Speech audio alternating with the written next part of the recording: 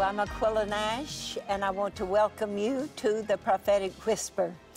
This is an exciting day that the Lord has made just for you. That's right. If you will trust Him, that this will be a wonderful day in your life, I believe the Lord can cause it to be a wonderful day. Perhaps you say, Aquilla, you don't know what I'm going through. You don't know the difficulties I face. Well, I know in spite of those things, hon, that the Lord can move in your life and work miracles in spite of those things. So let's take the Word and stand on the authority of the Word. Let me share some of your wonderful mail with you. Here is someone that has written me from Australia and says, "Hi, Aquilla, thanks for your prayers. A few months ago, you broadcast a story about a girl who had epilepsy, and you prayed for those who suffered with this problem. I haven't had any seizures so far, praise the Lord."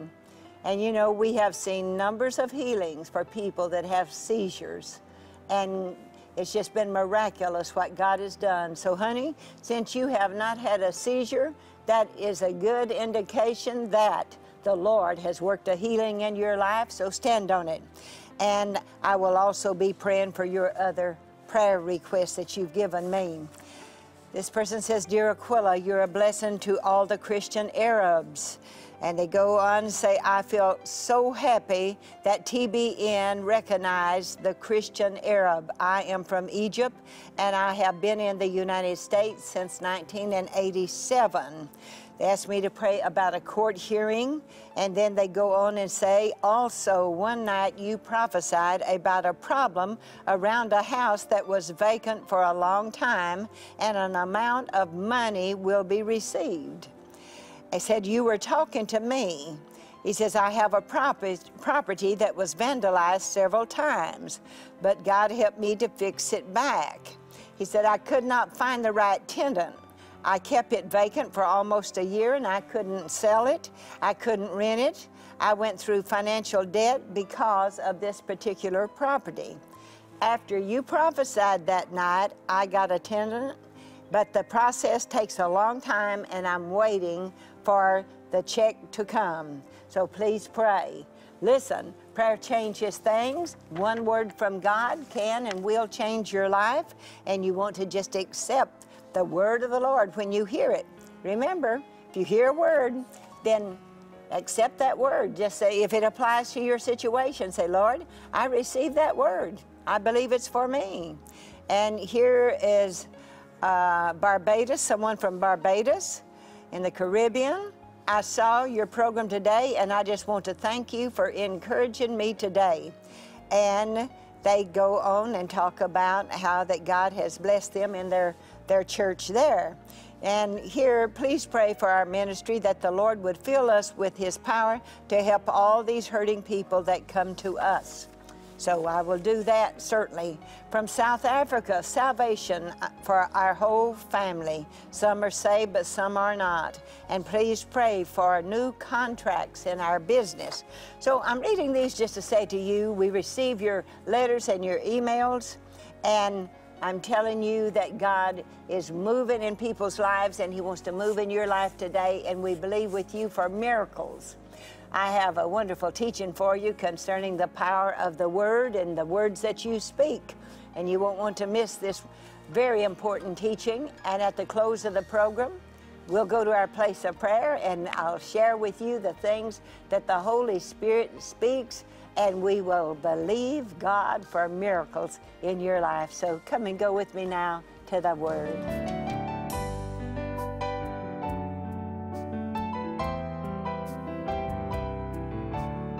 Do you know that your words actually can bring forth destiny in your life? That's right. What kind of words are you speaking? Are you speaking faith-filled words?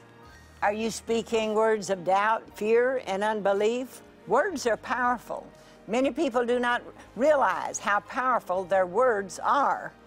But I can promise you, whatever you speak can determine how things are going to turn out.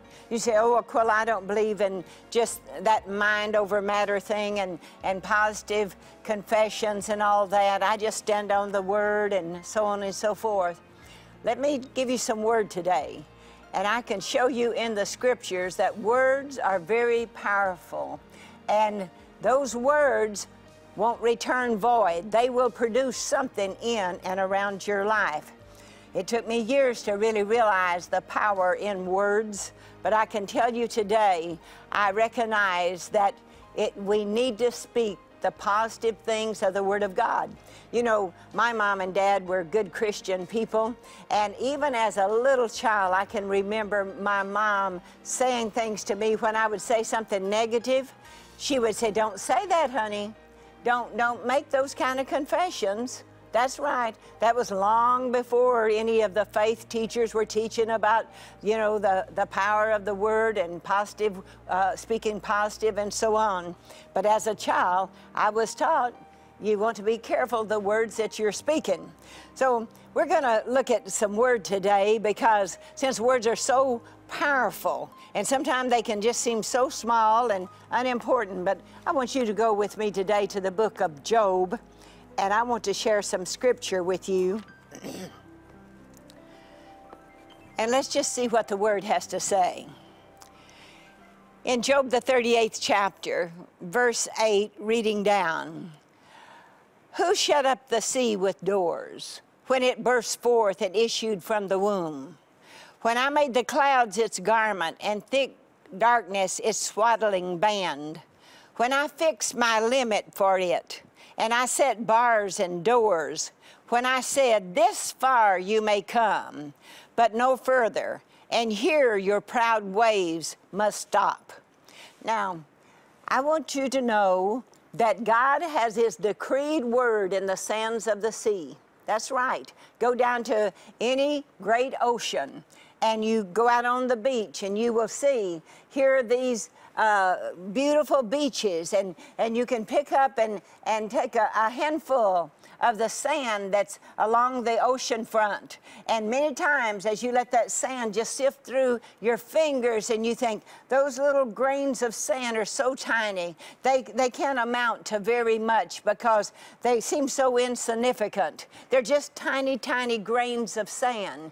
Yet God's decreed word was in and is in the sands of the sea. And He's telling us in this scripture, He said, I set boundaries for the sea with these tiny grains of sand. And I said to that great ocean, you can come thus far and no further. Why? Because the decreed word of God is in the sands of the sea, and God has set those boundaries. I'm telling you, your words are like the sand of the sea. They may seem small, they may seem insignificant, but in reality, they are very, very powerful because they can produce life or they can produce death. The scripture says that power of life and death is within the tongue. That's right. And so we have the opportunity to speak good things, to speak life-filled words, to speak things that create good things and create blessings. Or we can be negative and speak those things that create fear, doubt, and unbelief. Did you know as a parent, you also have a lot to do with the way your children grow up? Are they going to grow up in fear? Are they going to grow up thinking they don't know how to do anything? Are they going to think that they have no value? As a parent, whatever we speak around our children causes their little lives to be molded in certain ways. And if you're always speaking doubt or fear around and into the lives of those children grow up in fear and doubt. That's why many children, they can't sleep night. Many children have other problems. And it's because they do not have an atmosphere around their life that creates blessing. What we want to do with our children, for example, and you know, this is just something God's dropping in my heart right now, so I'm talking to someone. I'm talking to someone. If you begin to tell that little boy or that little girl, that you are blessed because they're in your life, that they have great qualities in their life, that they are a blessing, that they can do those things in life that they desire to do. If you create in them love and affection, that's what's going to be in that child. But if you talk hate, and if you just speak against people, mean, hurtful words, or speak against your little children with hurtful words. I've heard mothers say horrible things to the little children. I mean, I've heard them say such horrible things, it just make me cringe to hear some of the words that they would say. And I watched those children grow up with some real problems in and around their lives. So what kind of words are you speaking? If you need healing today, are you speaking faith-filled words? Do you realize that your words have power within them? That they can create good and they can create bad? Do you know medical science has proven that? Some time ago, I read a lengthy article of how that they took a number of cancer patients, and they had people praying over this group of cancer patients, speaking good things over these people that were undergoing treatment. And then they had this other group of cancer patients, and no one's praying for them. No one's speaking any good things like the Word of God over their life. And now, neither one of these groups knew that people were praying or not praying for them. It was a blind study, they call it. No one knew about this. They said, however, this group that had people praying over them and for them, and people speaking good things like the Word of God around these people's lives. They didn't go and lay hands on the people and pray. No, the people were unaware they were being prayed for. But do you know, the medical studies proved out that those people that were receiving prayer and that other people were speaking the Word over their life, those people got good reports and did far, far better than those over here that no one is ministering into their life. There's no good things being ministered. Now you just think, if there are those they're having negative things said over their life. See, blessings and curses are in the power of the tongue. And because I talk so much about healing on this program, and we believe for miracles on this program, I felt it very important to share with you today that you would recognize the power of words. If you're going through a difficult time and you need healing, don't get around people that are always negative. Don't get around people that say things like, well, you know, I had an aunt or an uncle or a brother or sister. They died with what you have. Don't hang out with that kind of people. Get around people that talk the Word of God, and people who build you up in faith, people who tell you that all things are possible with God, and all things are possible with those who will believe. See, there's power, great power in your words. Mark 11 and verse 22 and 3 are a very familiar passage of Scripture, but let me share this with you. And always realize there are people that watch me from the nations of the world that have never heard this Scripture before. Do you hear me? I'm ministering to many, many people who have just come to realize Jesus Christ is the Son of God. So don't go to thinking, oh, well, that's just such simple truths that she puts out there. I know all those things. Don't go there, because there are a multitude of people that need these words. Jesus answered the disciples, said, have faith in God. One translation says, have the God kind of faith. Hallelujah. Have the God kind of faith. God calls those things that are not as though they were. Amen? And that's what we need to do. For assuredly I say to you, whoever, would you say whoever? See, that means you. That means me. Whoever says to this mountain, be removed and be cast in the sea, and does not doubt in his heart, that's the key. Does not doubt in his heart, but believes, say believes, that those things he says, come on, I'm talking about the power of the words today. The things he says will be done. He will have whatever he says. Hallelujah. Do you hear that? He will have, he that believes, he that speaks to the mountain, he will have whatever he says. Now, Here in this case, Jesus is talking to him about mountain-moving faith. He's talking about the fact that anything is possible with a person that believes. Jesus wasn't interested in trying to change the landscape and get a mountain out of the way or something. He is telling us something. He's saying your problem may be as big as a mountain.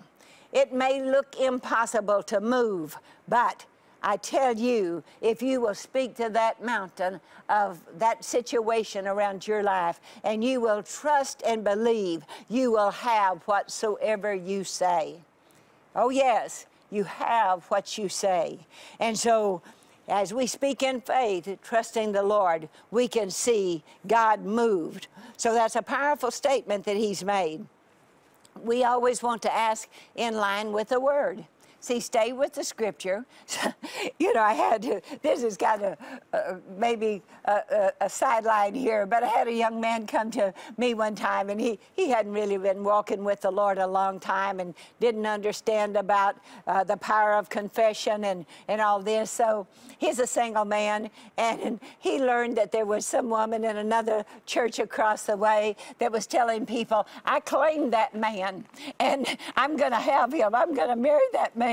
And I'll never forget, he came to me and he said, I know the Bible says we can have whatever we say. And she says that's what she's doing, but I don't want that woman. Will God make me marry her? And I laughed and I said, no. So when I tell you stay in line with the Word, I mean stay in line with the Word.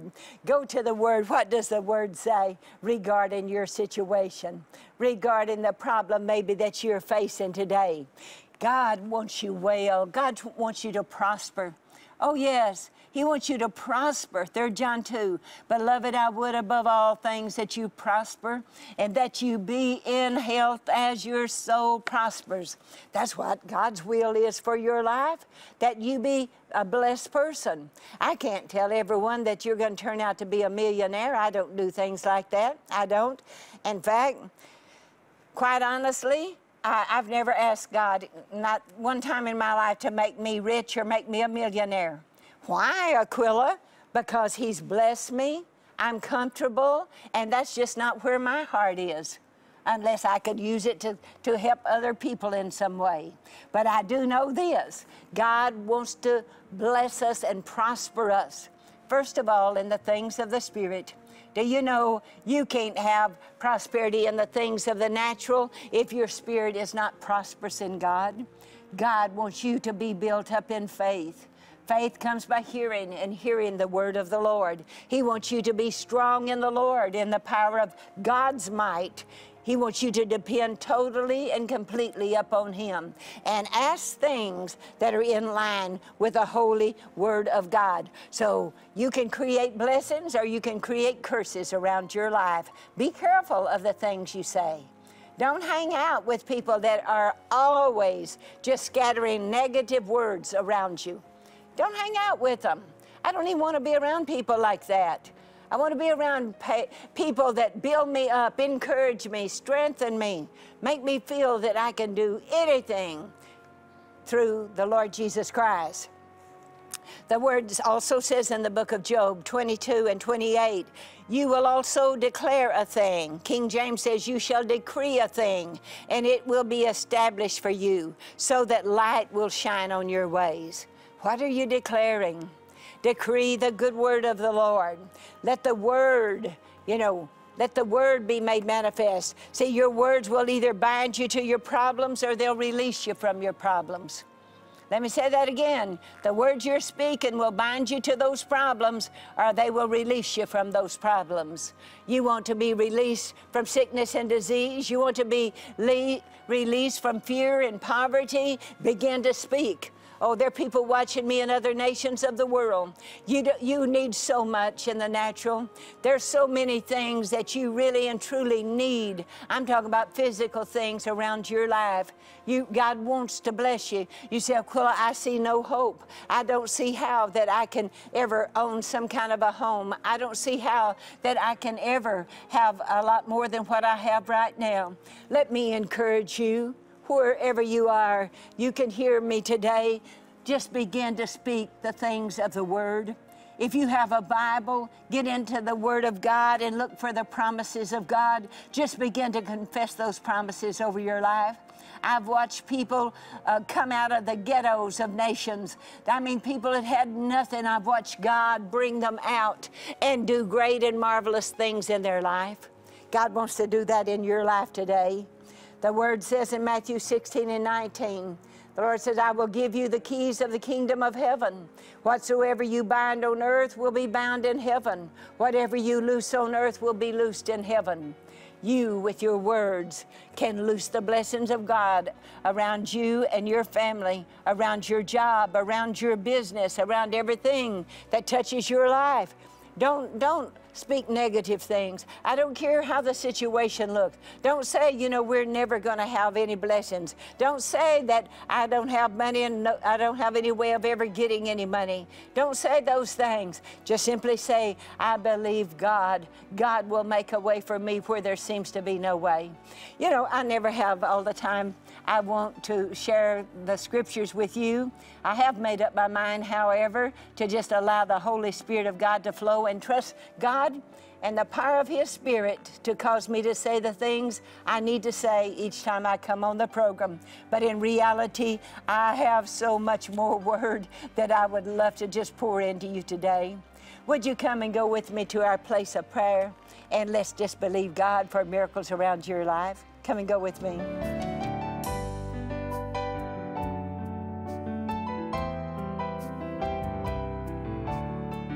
What words are you confessing today? Your words are full of power. God's word is full of power. Yet the words that we speak, they're powerful. And the Lord wants you to confess the good word of the Lord. I want you to make a confession with me right now. I want you to just say with me, Lord, I believe I can do all things. I believe you strengthen me. I believe that you make me bold and that my words are full of power. And Father, I am trusting you today to move mountains in my life. I confess I need you. I need your power. I need your anointing. But I have your power and I have your anointing through the Holy Spirit of God that dwells within me. So today I speak to the mountains that stand against my life and I command them to move.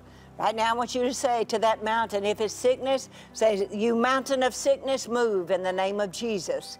If it's poverty, the devil's trying to steal the blessings of God away from your life, you say, I speak to poverty. You say, well, Aquilla, I'm really not poverty-stricken, but I have needs. I see it as a spirit. You say to poverty, you leave my life in the name of Jesus. I believe that wealth and blessings of God come to me. I believe that I have the home I need and desire. I believe I have the automobile that I need. I believe that my children have the schooling that they need. See, you begin to create things around your life through the power of the words that you speak. God wants to bless you today. He wants to supply all of your needs according to His riches in glory. That's right. I sometimes tell people, heaven is not bankrupt. Heaven is not bankrupt. Everything we can ever need has already been provided for through Jesus Christ. You say, I believe today I receive that job. I believe I have a good business and that God will prosper my business. There are a number of business people, men and women, that you have gone into different types of business. I see someone that has some kind of a bookstore but is struggling. I see someone that has something that is dealing with food products. Maybe it's like a supermarket or a small supermarket or something. I see someone that is dealing with food products but is struggling. I see someone that has started some kind of a little vegetable. This is just what I'm seeing. Literally like you grow vegetables, but you're having trouble getting them marketed some way. And God, I see the Spirit of God working in those things. You say, Aquilla, can you really say that? I can say anything the Holy Spirit puts in my heart to say on this program. And I'm telling you, that is exactly, I see those three definite, distinct things. And there are many of you that have other situations. But right now, I say through the authority of the Word of God that God is bringing divine provision to your house. Thank you, Jesus, for divine provision. Thank you, Lord, for removing every hindering force. I thank you, Father. There's a lady watching me today. Your husband has left you with 2 small children, and you honestly do not know how that you're going to take care of those little children. God says, I'm going to give you a job position. You're going to be able to work out of your home in some type of a job position, and it's something that you have considered before. I am confirming to you today that God is going to bless you in that business, in your home, so that you can take care of those children. Please let me hear from you. Would you do that? Let me say, whatever the needs are today, I am in agreement with you that those needs are met in Jesus' name. I want to ask you to do something. As the Holy Spirit speaks to you through this program, would you please write me? Tell me what God is doing in your life. Please let us hear from you so that we can share these great testimonies. You know, many times we get to share these things. However, I know from dealing with people over many years, I've had people come back 5 and 10 and even 20 years after some great miracle occurred, and then they would begin telling me about it. Don't do that, please. Let us hear from you, and let Dr. Crouch hear from you concerning this program. It will be a blessing to them, and they need to know that you enjoy the prophetic whisper. Send them a little gift, a little offering, and help them because of this sponsor, that the fact they sponsor this program, and it's really through them that I can come to you. So let us hear from you. We love you. We look forward to seeing you next time. Stand on the authority of the Word of God. Speak faith-filled words. Listen, as you speak the words of life, it will create life. If you speak death and destruction, it creates death and destruction. But you are to speak life and peace and joy, and it will happen in your life. God bless you. I look forward to seeing you next time. Bye-bye.